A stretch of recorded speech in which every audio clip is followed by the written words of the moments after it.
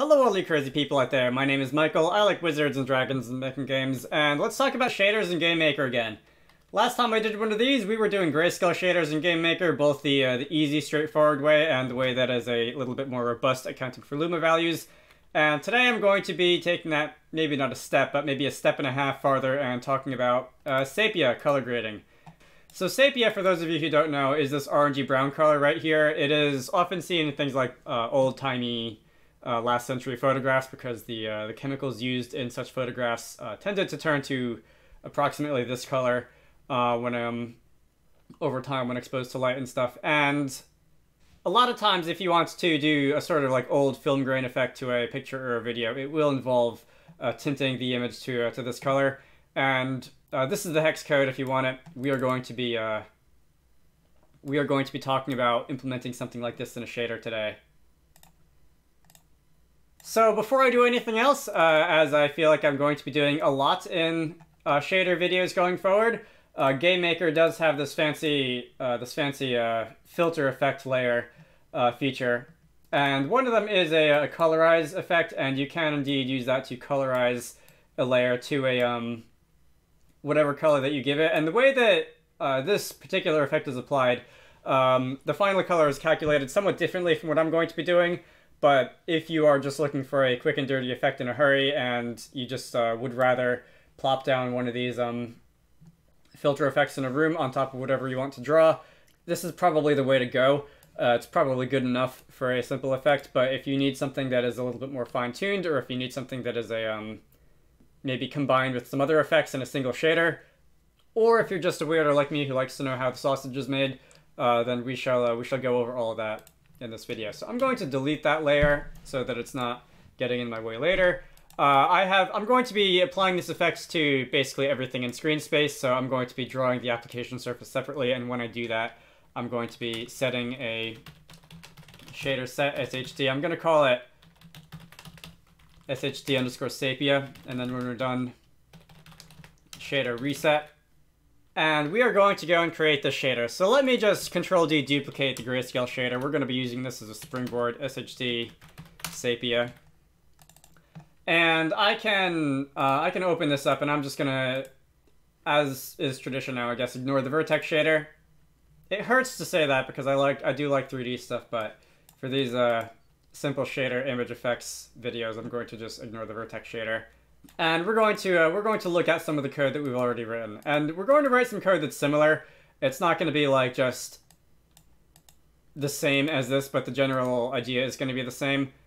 So when we're doing grayscale, we got the luma value of each pixel, the relative brightness of each pixel, by using the dot product of the original color against some weights. And then we are going to use that luma value as just the amount of gray in the final color. And then if you want to do a partial grayscale amount, you can do a little linear interpolation from the original color to the final color. Sepia is going to look something like that. So first, let me declare a vector3. I'm going to call it Sepia color. You can either just declare this value and be done with it, or you can initialize it to a vector3 of 0. The shader compiler will, whenever you declare a variable like this, it will automatically populate its fields with 0. Unlike GameMaker, which will just say this variable exists even though it doesn't contain anything yet. Static languages often let you do this because when you declare a variable, memory for it is allocated. Hey. And then instead of performing one dot product of the original colors, red, green, and blue values against something, I'm going to perform 3. So Sepia color.red is going to be equal to the dot product of original color dot RGB against a vector3 containing, and I'm going to spit out a bunch of magic numbers in a row, and I'll kind of explain them later. 0.393, 0.769, 0.189. And then I'm just going to copy this half of a line of code because we're going to be typing it out a few times. Sepia color.green is going to be equal to the dot product of the original colors red, green, and blue against a vector3 containing 0.349, 0.686, and 0.168. Okay, And sepia colors blue is going to be equal to the dot product against a vector 3 containing 0.272, 0.534, and 0.131. So this is going to, in the end, when we're done with all this, contain the amount of like brownish orange sepia that we want to assign it to GL frag color.rgb. And then can't forget the alpha. GL frag color.alpha is going to be equal to original color.alpha. And when we run the game now, we should have something that looks more or less like a sepia color burn effect, okay? Or color burn is a different thing in like image processing. That's one of Photoshop's blood modes. A color, we've converted the color to a sepia palette, and it's a little on the light side, maybe more so than a lot of old photographs because the original image is a little bit on the light side. The original, like what you would see in the game, is a little bit on the light side.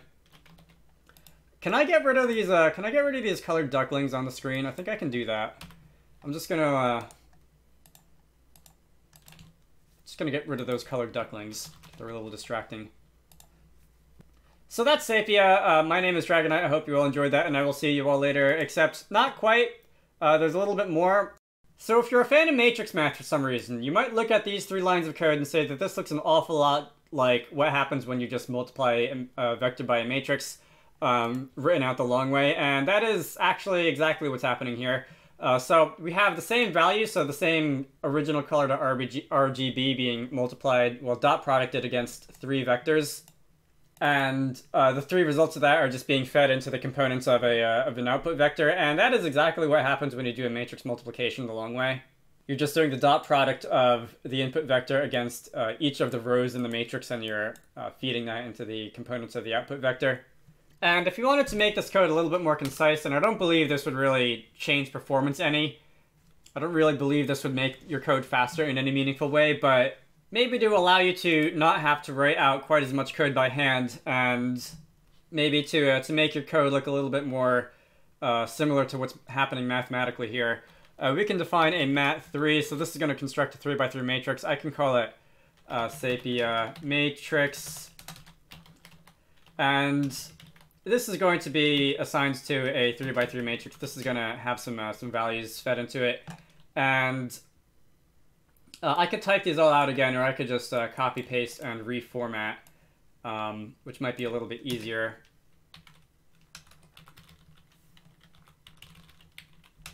Like this. So this is going to be our 3x3 matrix. On the top, 0.393, 0.769, 0.189. In the middle, 0.349, 0.686, 0.168. On the bottom, 0.272, 0.534, 0.131. I will talk a little bit more about these numbers later, but for now, we can take this matrix, we can multiply original, we can say sepia color is going to be original color.rgb, and we can multiply that by sepia matrix. And we can do away with the rest of this, and we can say sepia color is going to be the original color.rgb multiplied by this matrix, and that's going to give us a vector 3 with the same components as we had when we did it the long way. Again, when you multiply a vector 3 by a matrix, that is the output that you get. And we have ourselves a sepia-toned duckling game overworld thing here. Alright, that's great. It's considerably less code. All we really have are 9 numbers in a matrix multiply as opposed to all the things we had before. So there's one more thing that I will talk about before I get into a little bit about exactly what these numbers are. And the same way that we had a uniform in the grayscale shader controlling the grayscale amount, you can have just a partial amounts to the amount of the sepia color. So if I wanted to have, for example, half sepia color, I could do a little lerp, or in GLSL parlance, mix from the original color to the sepia color, and a factor of 0.5, and this will give us original color.rgb to the sepia color with a factor of 0.5, and this would give us like halfway there. So we can see that we've got a little bit of old film effects here. Maybe this is a photograph from like the, I don't know, the 40s or something that hasn't had time to properly burn or something like that. I don't remember exactly how, like, photographic weathering happens. I had a teacher in high school who was really into that kind of thing, but those days were a long time ago now. Anyway, we could control this with a uniform, so we're going to have uniform float. I'm going to call it, instead of grayscale amount, Sepia amount. And we can feed this into the mix function, into the linear interpolation, and we can use that.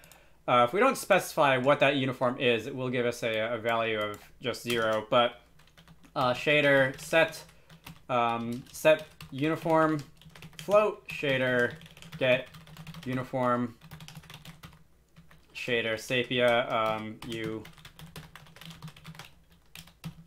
the name of the uniform, and the value can be, we can feed this in as a uniform. We can make it 1 for 100%, 0 for the original color. I guess I'll do what I had with the grayscale shader and write a little sine wave to make it bounce back and forth. Something like that. And this will make the sepia amount bounce back and forth between 0% and 100%. Alright, that's a little bit on the satisfying side. So I spent a lot of time on the internet in the last few days trying to figure out exactly where these numbers came from, and technically I found out where they came from, but I didn't really find out anything really useful about them. There is a page on one of the very old, I think it was like a DirectX FAQ or a .NET FAQ or something on Microsoft's like developer notes section of their website, and that seems to be the oldest reference to these 9 individual floating point numbers that I could find. And if I can dig up the page again, I'll throw it on the screen. But the only thing it really said about them was that you would feed these 3 values into a matrix and multiply the original color by that matrix to get a sepia color. It didn't really say how they derived them. I asked around, and the consensus seems to be that Microsoft just like picked values until they found something that looked good.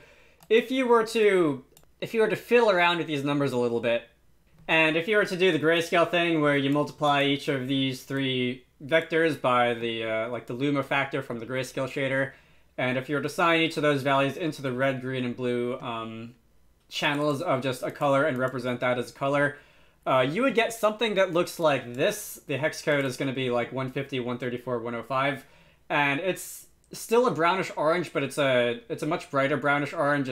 Anyway, as far as I could tell, the trail seemed to go cold there.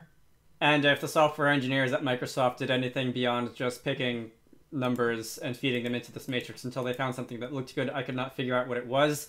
If you were to essentially dot product each of these against white, or just add these up row by row, you would get this number. And this is what you would get if you multiplied C_white by the sepia matrix, and the result would be like a very, very close to white, not quite white, yellow color.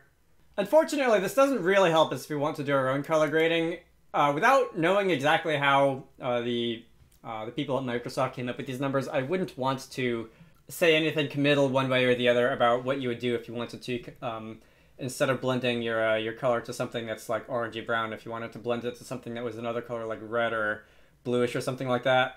But you can always just mess around and find out. You can always use the built-in filter effects in the GameMaker room editor. I'll probably talk about exactly how this tints the screen to a color later on.